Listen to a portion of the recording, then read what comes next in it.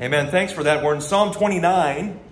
It's a short psalm, so I'm going to go ahead and read the whole psalm, and then we'll look at it together, verse by verse. Psalm 29, a psalm of David.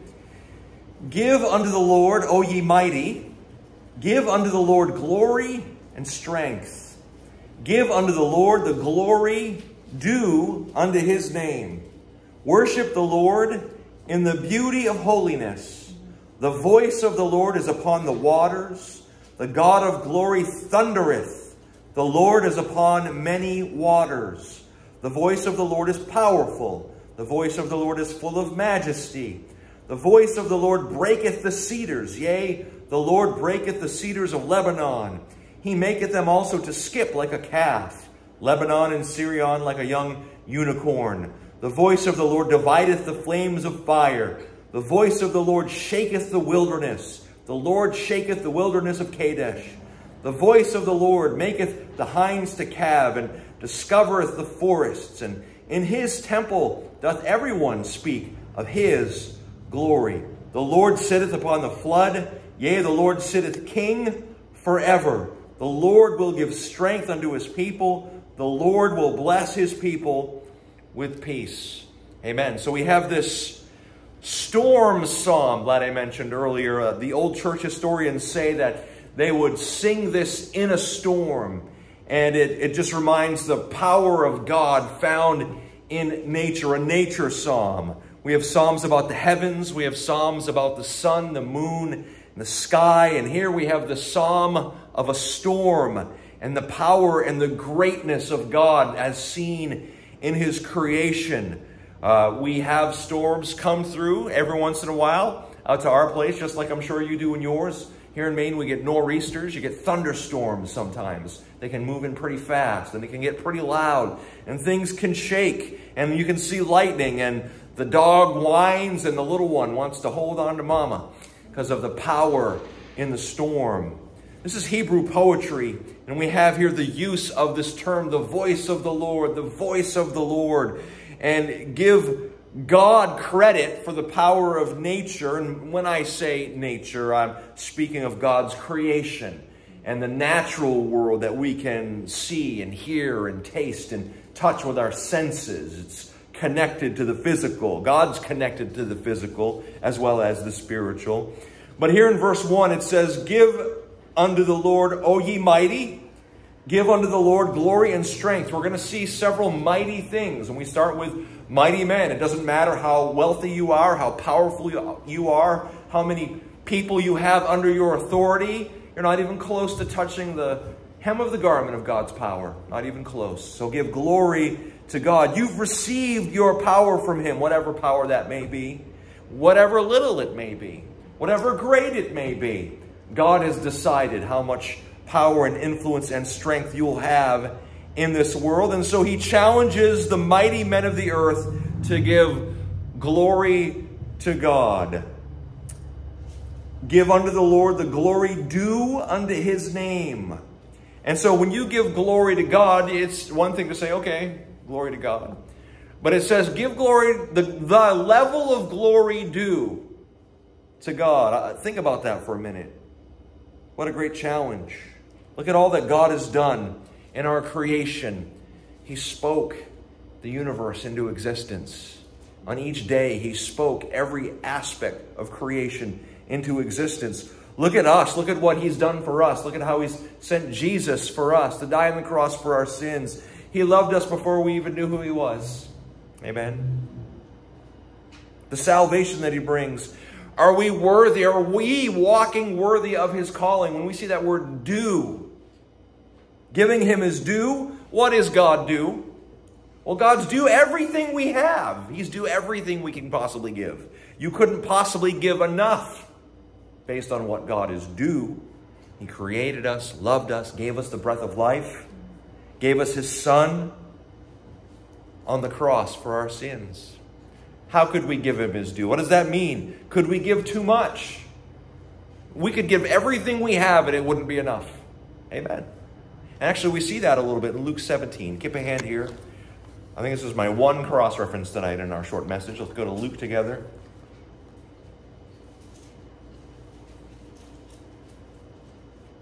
17.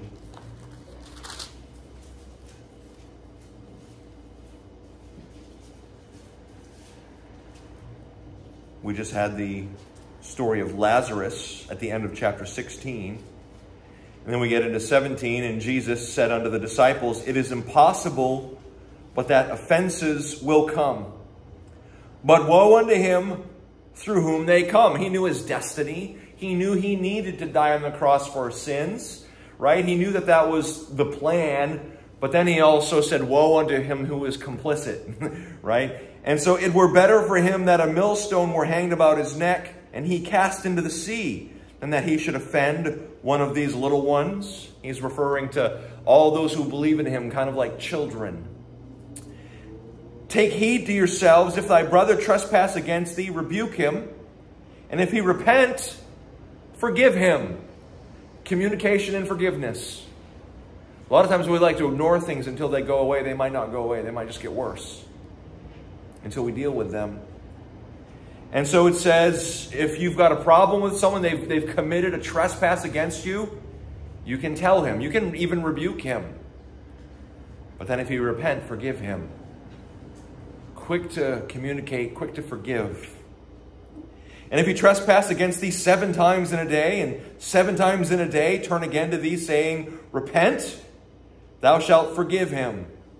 And the apostle said unto the Lord, increase our faith. Notice this, in the area of forgiving others. That sounds like too much. I'm going to be mad for a bit, Lord.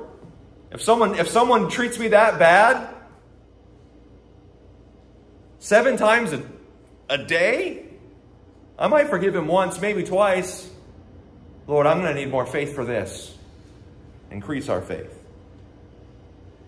And it's the context of this that Jesus gives this next parable. The Lord said, if ye had faith as a grain of mustard seed, you might say unto this sycamore tree, be thou plucked up by the root, and be thou planted in the sea, and it should obey you.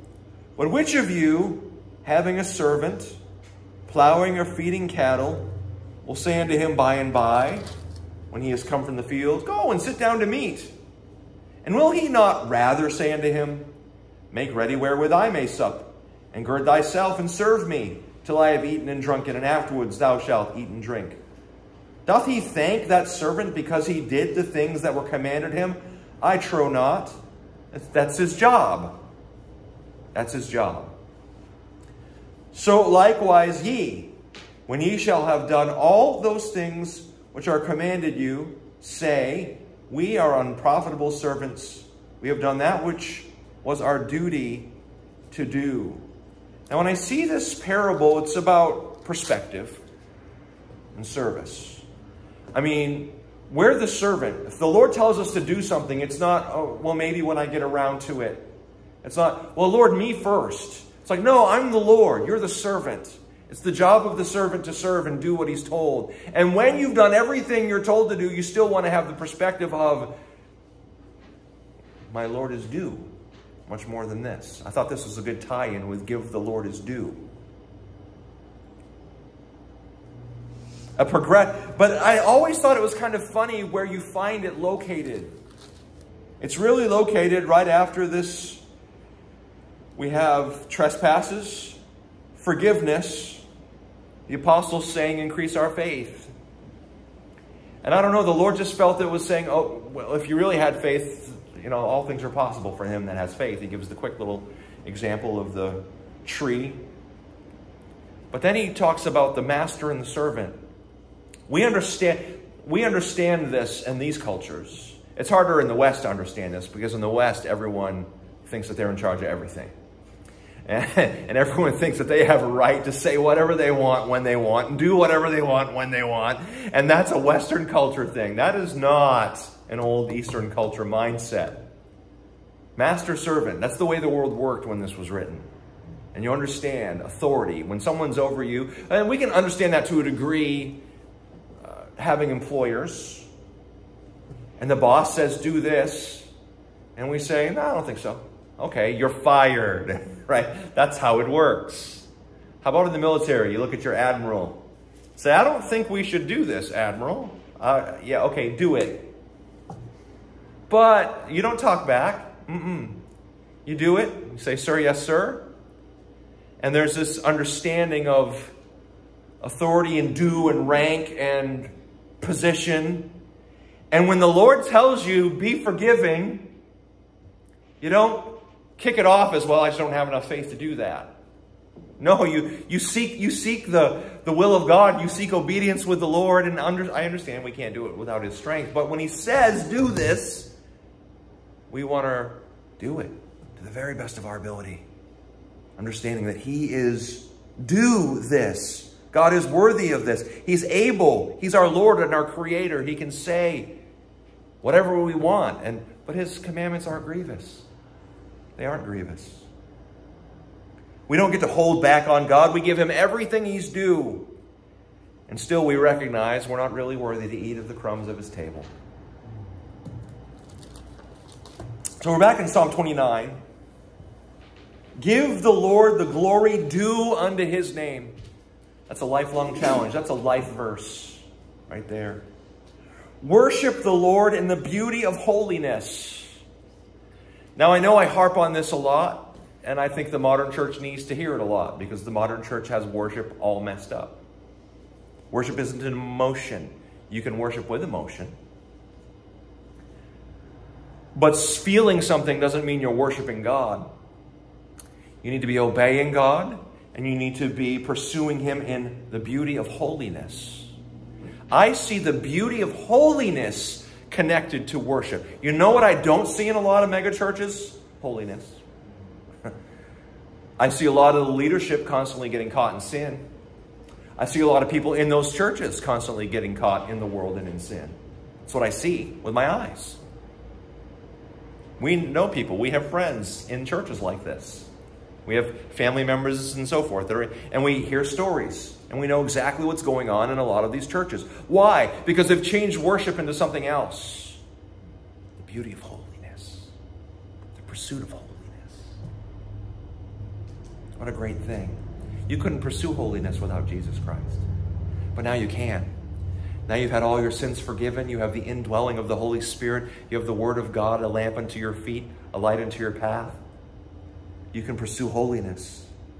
And that is worship. Verse 3, now we get into the voice of the Lord.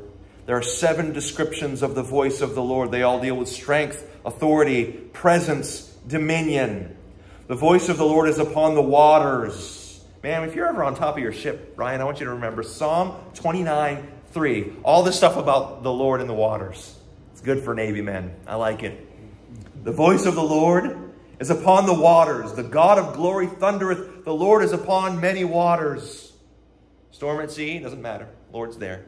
He's in it. The voice of the Lord is powerful. The voice of the Lord is full of majesty. Now, God exalts the power of his word all throughout the Bible. Thou hast exalted thy word above all thy name. Amazing. Because that's how we get to know God.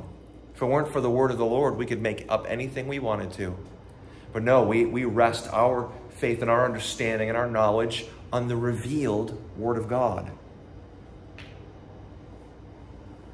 We spake briefly Sunday morning about the voice of the Lord and the power of his word. But we see here the waters. The waters are an interesting use in your Bible. They are separators of domain. Even before God had fully created the earth, he talked about in Genesis 1 about separating the waters. And of course, we know on our earth we have land masses, continents, separated by great bodies of water. They're dividers of domain, and God is over them all. He's over all the earth. He's over all of creation. Thundereth, thundering, present active, an active storm.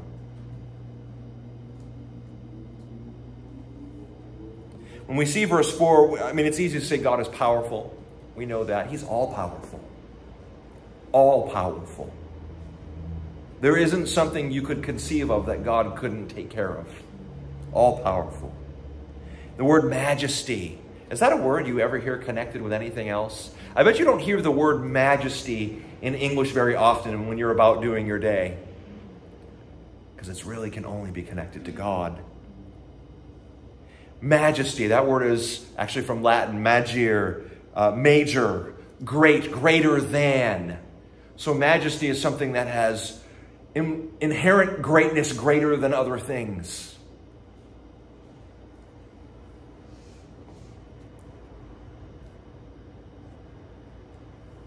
Greatness of appearance, dignity, grandeur, aspect, manner, the quality of state or of a person or a thing which inspires awe or reverence in the beholder. In other words, with our spirit we behold God. In our faith we behold God. It should bring upon us awe and reverence and majesty. And we get a piece of that sometimes when we look at his creation. You get out into a really faraway place from all the city lights on a clear night and you look at the stars. We get a little bit of that in Leamington. You can't touch what we could get in Mongolia. When we were in Mongolia and we got outside of the one city they had, you felt like the heavens were on fire and you could reach up and pluck stars out of the sky.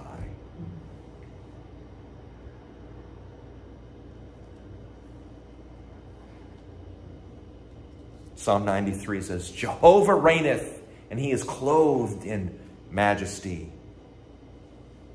Verse 5, the voice of the Lord breaketh the cedars, yea, the Lord breaketh the cedars of Lebanon. Those were the biggest, strongest trees they knew of. And said, yep, God can snap those like twigs. Verse 6, he maketh them also to skip like a calf, Lebanon and Syrian like a young unicorn. Now in the Bible, a unicorn is not a flying horse with a ponytail. Raham from Hebrew is a beast with a horn. It's believed to be, in ancient Asian times, large wild cattle. An auroch, perhaps, was a wild cattle that stood over 6 feet tall, ancestors of our domestic cattle. Bigger, stronger, wilder. They became extinct in the 1600s, something like that. The biggest animal they'd ever seen. So the mightiest men they knew, the biggest trees they'd ever heard of, the biggest animal they ever knew. They're throwing in all the biggest things they've got and saying, God's voice is over them all.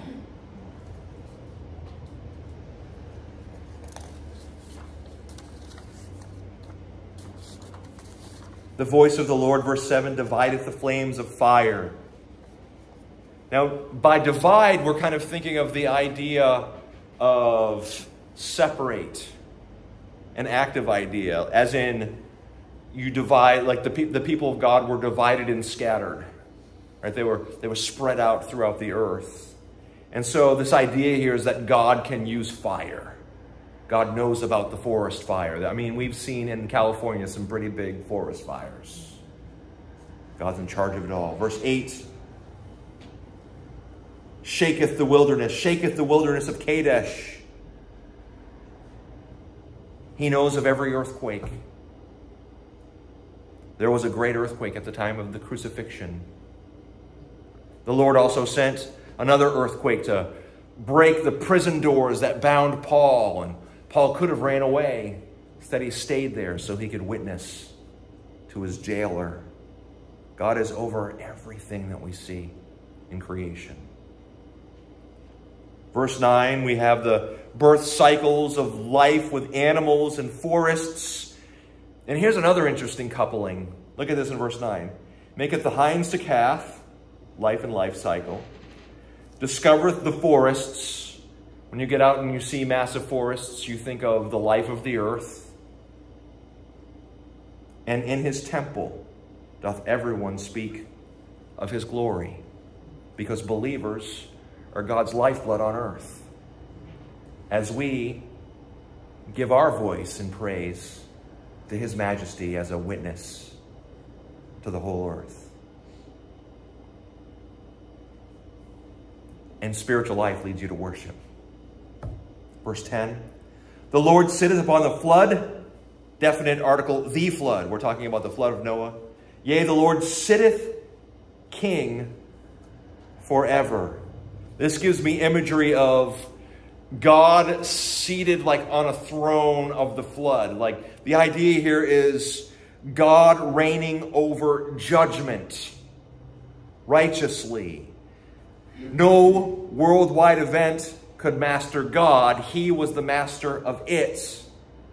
Sitteth on the flood, speaks of power and authority. And there's an old Christian writer named Vangerman who wrote, even as in the days of the flood, when God destroyed creation with his power, but saved his own, so it is at any time that God's glory is expressed in the severity of judgment. God can wipe out the whole earth and save 8 people. God can do that. And he's right to do that.